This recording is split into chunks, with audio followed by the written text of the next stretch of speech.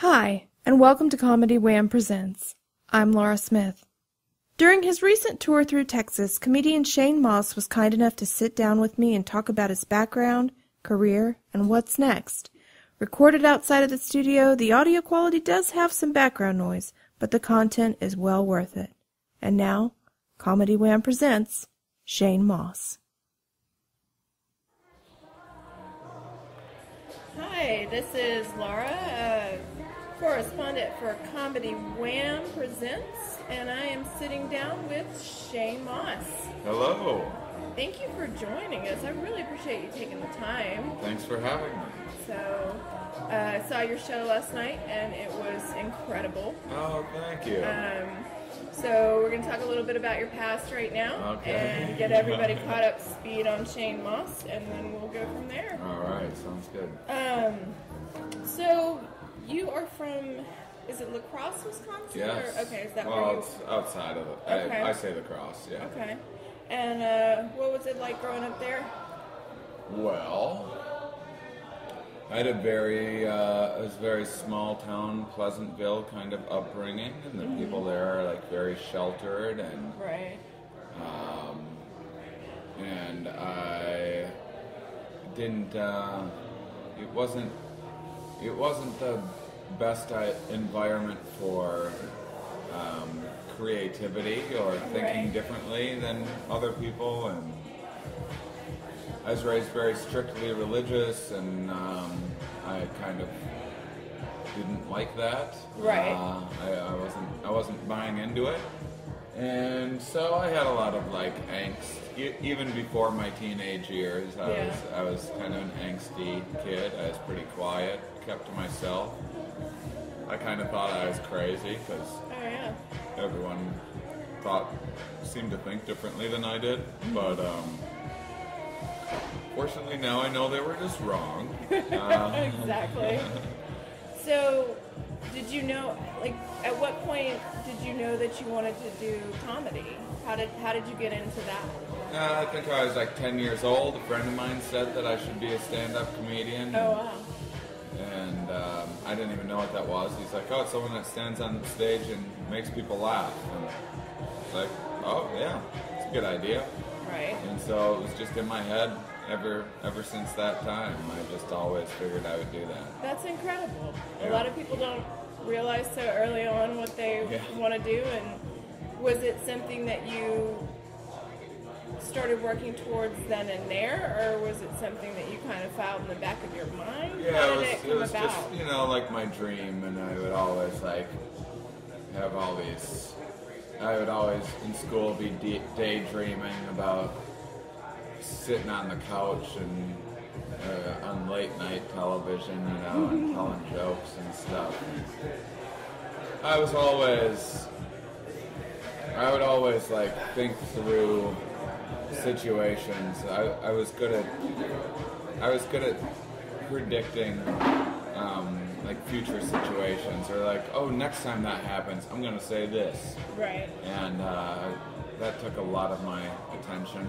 Mm-hmm. So jokes were always on my mind. I didn't start actually like writing down jokes and stuff until I was like 14 or 15. Okay.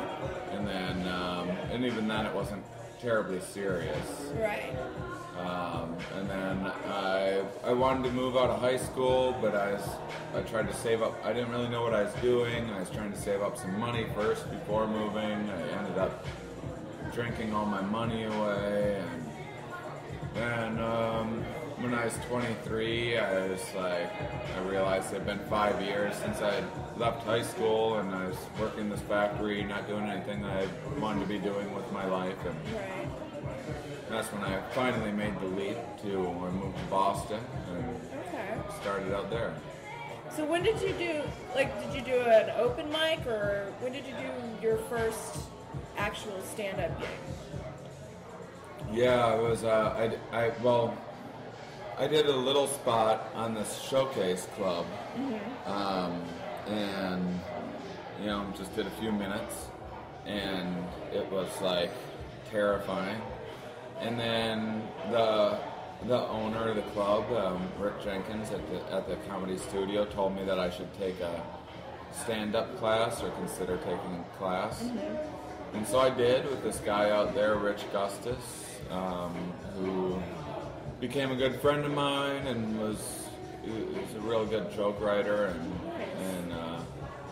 and writing was my strong suit, so he appreciated that and helped me out a lot. And started doing open mics and really awful open mics, and then 2 months later I did my first spot back at the Comedy Studio, and it went really, really well. And I was just kind of off and running right away after that. A lot of local comics saw me and around and recommended me to other shows and that sort of thing. And so yeah, it didn't take long. So would that have been like, I guess, your turning point, kind of realizing that this is gonna actually pan out when you had a good, a good experience? I didn't give myself much of a choice, but definitely.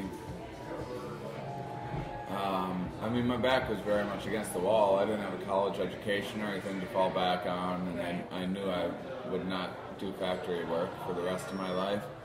But yeah, I think I may not have understood how hard it was going to be, and especially considering how easy I had it. Right. And it was still very difficult and trying. And so you feel like you did have it easy?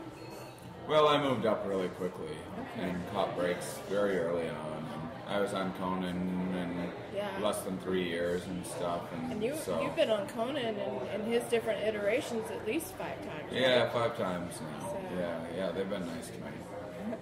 And then I know you've been on Kimmel, and you've done, let's see. I got a Netflix special called Mating Season, and I had a Comedy Central Presents, which is on Amazon and stuff.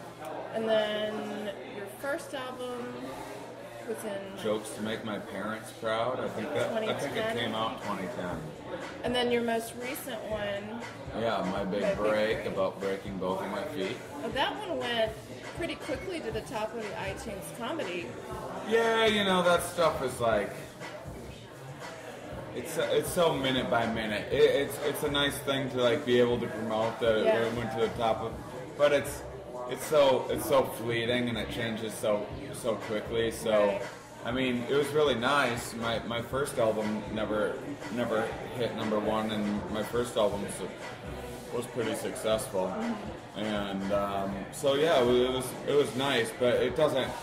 You play that stuff up. It doesn't mean as much as like you kind of promote it.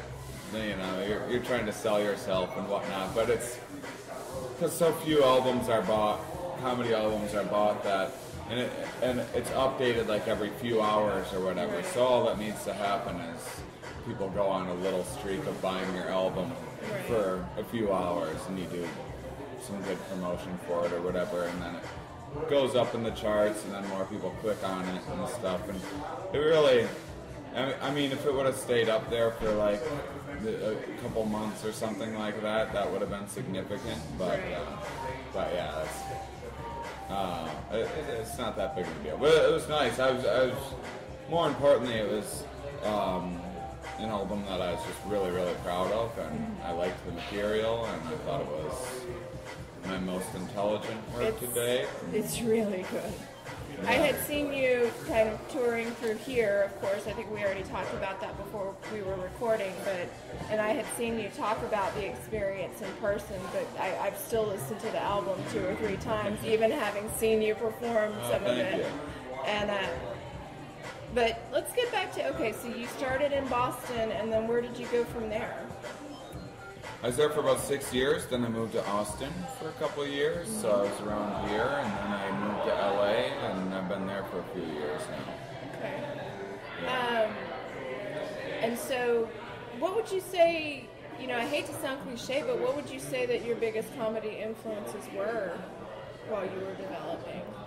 Well, see, I had the idea to be that I had it in my mind that I wanted to be a stand-up comic before I'd ever even seen stand-up comedy. I'd never even seen it, and because I wouldn't have been allowed to watch that stuff really at that age, And so when I was probably more like 13 or so and had cable, then I watched every single stand-up thing that Comedy Central ever put on. I mean, every single thing up until I recorded my Comedy Central Presents, and then I just kind of dropped off and got behind on it. But I used to watch stand-up comedy every single day, and there wasn't ever like one person that I idolized or anything. There were a lot of people that I liked a lot. I remember really liking Stephen Wright, and it was like Comedy Central. I grew up on Comedy Central Presents. I didn't grow up on like George Carlin albums and that sort of thing. I never really even listened to George Carlin until after I was a comedian for the most part. And so, like, I remember when I was young, I really liked like Nick Swardson and Todd Barry and Zach Galifianakis. And, you know, I was a big Chappelle fan when that show came. Of course, I was already a comedian by that time, but I liked Half Baked and everything. I don't know. I don't know how much of an influence anyone had on me. I liked watching like old people, not old people. I liked watching bad people, right? Because I liked seeing like what I thought they were doing wrong and why their jokes weren't funny, and because they'd be like too predictable or something like that. Yeah, and so I kind of liked that just as much as watching the good comedy. So. Yeah. I won't ask you to name those people. Yeah, I couldn't even do it if I wanted to. But, well, so how do you feel like your stand-up has developed? And I kind of have an idea of, like, you bring a lot of science to the table now and stuff. Was it always like that, or is that something? No, I mean, I guess people always thought that I was like a smart joke writer. But a lot of my subject matter was just like drinking and sex and stuff that 20-somethings are into. And it developed kind of slowly, I guess. When I first started traveling internationally, a lot of people did like these festivals, like these one-man show kind of things. And I started trying to think of what that could be if I were to do a one-man show. And at the time, I realized I had a lot of time travel jokes in my act, not intentionally, I just happened to. So I was like, well, I already have all these jokes, maybe I could do a whole thing about time travel. So I started writing more time travel jokes, which led me to like reading more physics stuff. And then I tried to put together a show about physics, and I didn't have much success with it because I'm a club comic predominantly, and doing long form stuff is just harder in clubs, and just this silly, easier jokes seem to work better. But then after I had a pretty bad breakup, and then I met a new girl, and we were watching a lot of Animal Planet at the time, and so I was writing a lot of jokes about animals and a lot of jokes about sex, because I was having a lot. And then it was like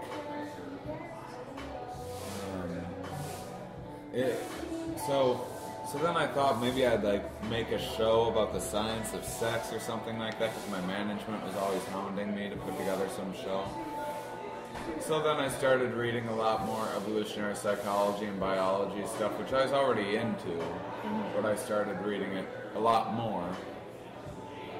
And that just kind of changed the way that I saw the world, and I realized just doing one or two jokes here and there was kind of hard, because it takes a long time to set up some of the stuff, so it's much easier to kind of set up a subject and then keep telling jokes about it.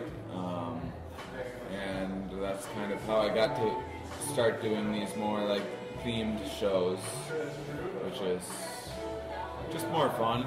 And it's hard to create them in the beginning, but once they start coming together, it's really easy, and it's easy to tie new material into it. And so, you know, your one before this tour was your big break. Yep. Where you talked about breaking both your feet. Yeah. And I imagine that probably influenced your writing and stuff, having that kind of experience. Probably. Yeah, I was writing a show at the time about kind of the evolution of negative emotions, mm-hmm. and I was also writing a lot about aggression at the time, and the show was coming together, but then I broke both my feet, and then it just like fit really well into the negative emotion stuff, like kind of how we hold on to negative memories more than mm-hmm. positive ones a lot of times. And so really just, it came together really quickly. It wasn't all that hard to put it together once, because I kind of had the framework in place. Right.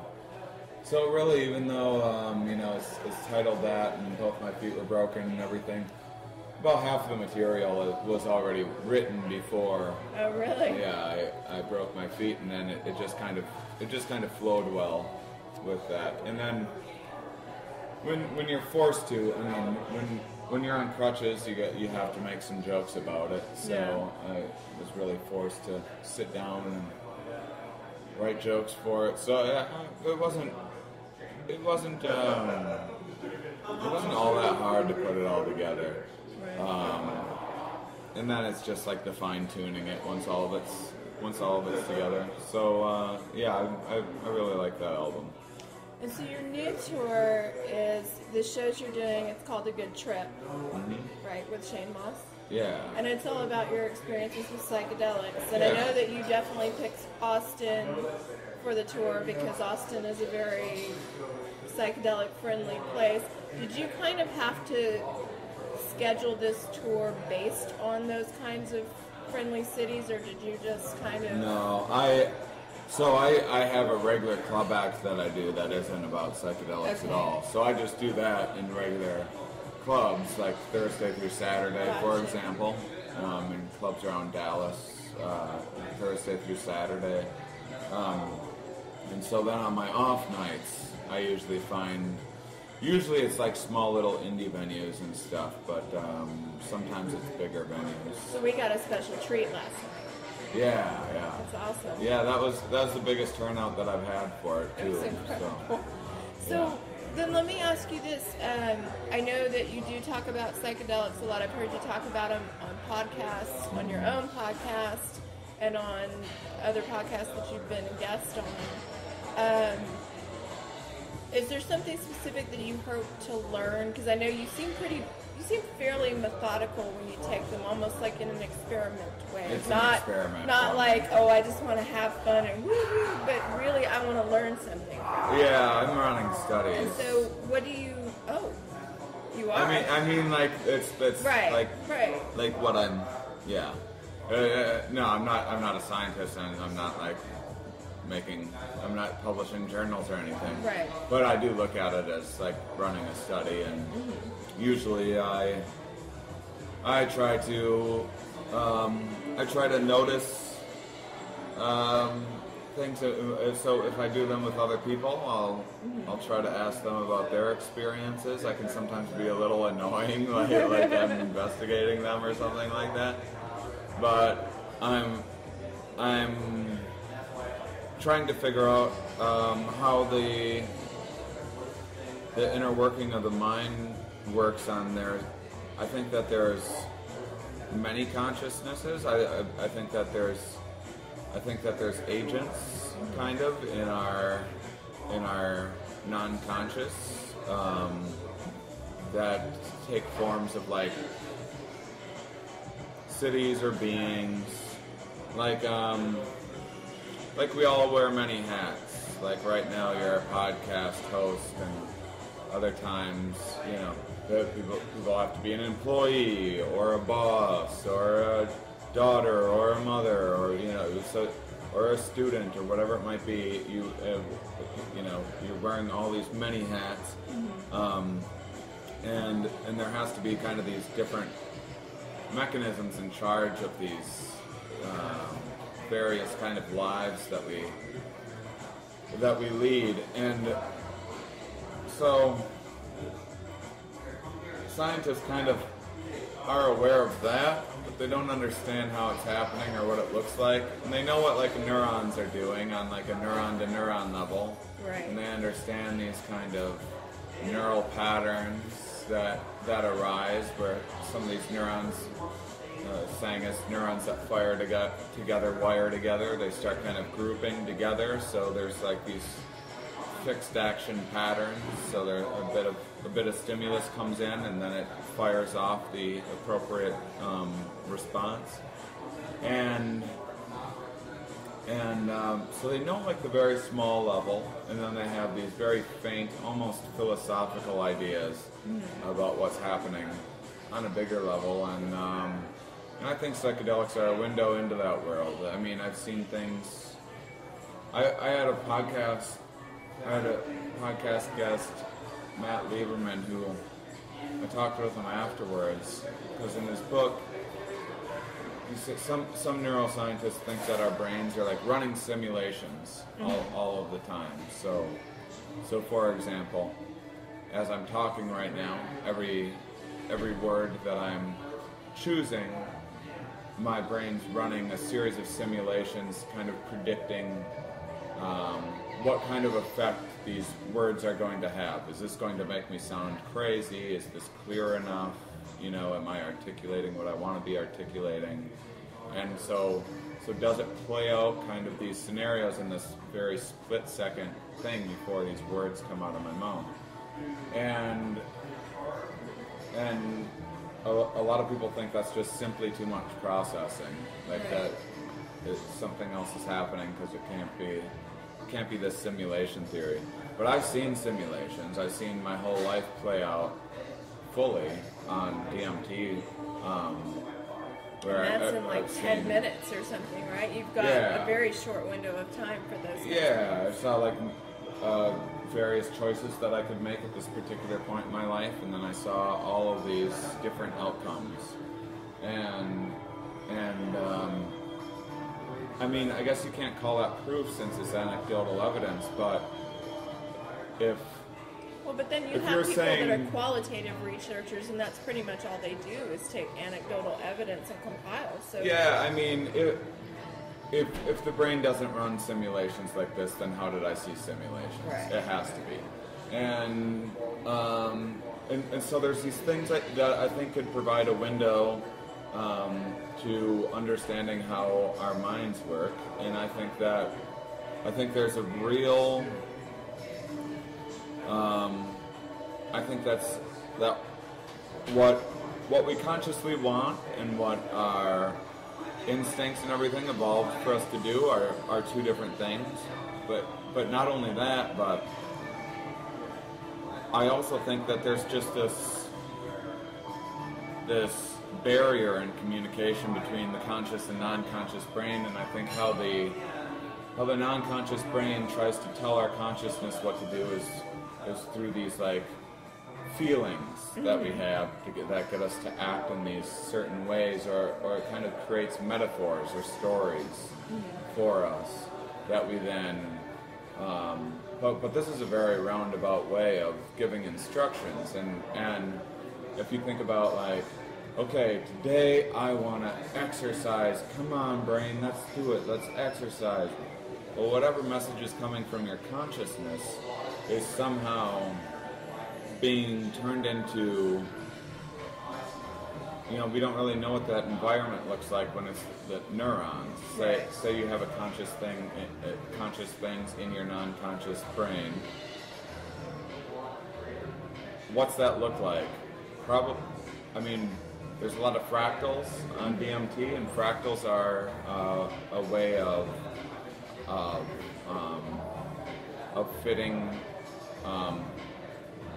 infinite space in a finite space, which is counterintuitive, but it's somehow possible. And so maybe a good way of storing and delivering information is in these little packets of fractals on this level of perception that there's no way to see otherwise. And so I look at psychedelics like I'm collecting information. It's not even all that fun for me a lot of times. I'm often nervous to do it and everything else, but... So writing a whole show around it had to be an interesting challenge. Yeah, there's challenges. It also... I just had a lot of material about psychedelics that I do maybe 5 minutes here, 5 minutes there at a club I could maybe get away with if it's a cool seeming crowd or whatever. But I couldn't do much more than that. If I did 10 minutes, I would start getting some weird looks from people. Yeah. And really, all that happened was one day I had to do a headlining set, and there was no audience there because of weather problems. There's just comics, and for whatever reason, they made me perform anyway. So I didn't want to do my regular shtick, and I had planned on putting together a show about psychedelics eventually, years down the line. And so since this is just a thing that's in my kind of file cabinet of jokes, I just kind of pulled out what I could remember, and I pulled an hour of psychedelic jokes right out of my ass, and so it was a great show. And this was originally, and then so since then I started. I was like, oh, okay, well maybe I can make this a show, and then I started crafting it and changing the order of things and constructing this narrative and figuring out how to articulate some of these ideas and how to articulate what these experiences are like is the real challenge. Right. Trying to communicate what psychedelics feel like and do to you. So do you think it will be an album? Do you think you'll turn that one into... It'll definitely be an album. I'm hoping it'll be a special.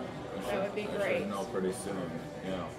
So then that leads me to this. What projects are you working on right now, and is there anything that you want to promote? I know you still are doing the Here We Are podcast. Yeah, my podcast, each week I have a new scientist on talking about why we behave the way we do and that sort of thing. And so yeah, that it means a lot to me, and I'm pretty proud of it. It's been really great. Yeah, I think it's a easy way to learn and get some of the. Fortunately I get some of the best minds in the country to talk about life. You've had a diverse array of scientists on too. Yeah, I've learned a lot. And then. Do you have any other projects? I know you said you're putting together that show in hopes to do a special with it. Anything else that you can talk about yet, or no, not really. I have other shows that I'm working on that I haven't tried out yet. So the idea is just to get this show about psychedelics filmed and then really start focusing on. I'm gonna start focusing on changing my